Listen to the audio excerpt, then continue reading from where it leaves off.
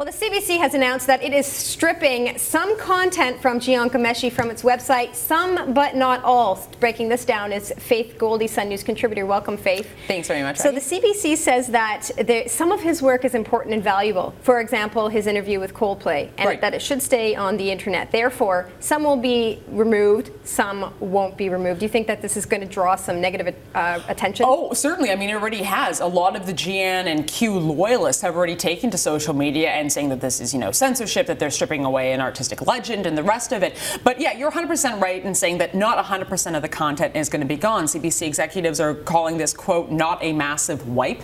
So all of his original interviews and the like will remain there.